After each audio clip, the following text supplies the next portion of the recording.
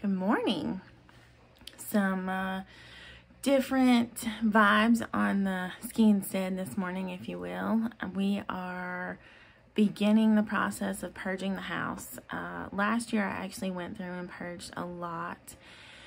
And we are here again.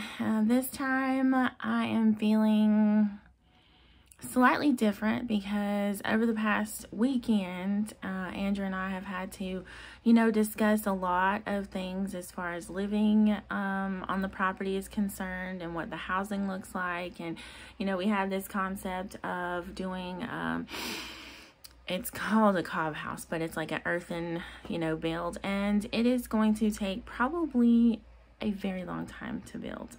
My husband is very optimistic he could get it done very quick. And I believe that he could because he would work like a dog to get it done. But, we're just coming to this place of reality. Reality has settled in on a couple of things. And it's all good because I feel like, and I told him this, I said, I feel like it is honest to God, just Holy Spirit saying, okay, think about this, think about this, think about, some of the food options, think about meat options and stuff like that. I think part of asking God for wisdom is being willing to listen even when he's trying to offer you correction and trying to nudge you in a direction that's going to really cause you to stop and process and really work through some hard questions. So there's some hard questions and there will be a lot of purging, and it's bittersweet in a sense because I went through a season where I really liked to shop, I guess. I mean, probably all females have something that they like to do. I like to shop.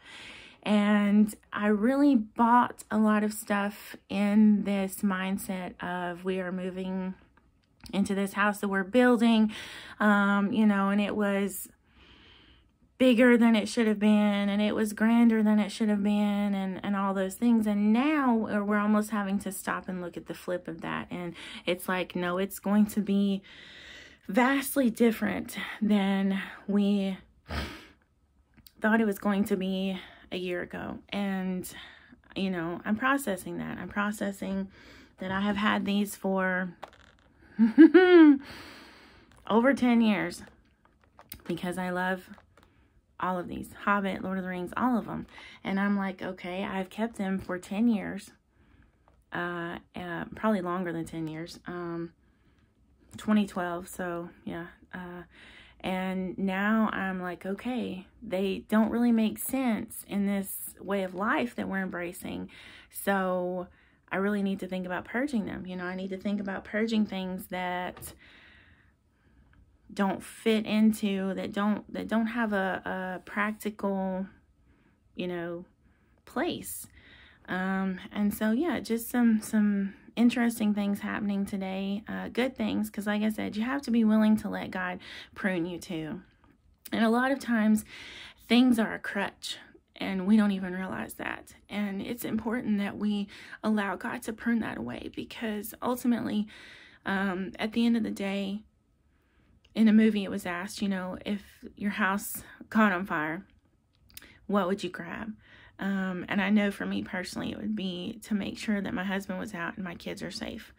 There are memories tied to things, but ultimately, they are my home. Wherever we are together is home. And if the stuff isn't there, the stuff isn't there. And it's going to be okay. It's all good. So, happy Monday, friends.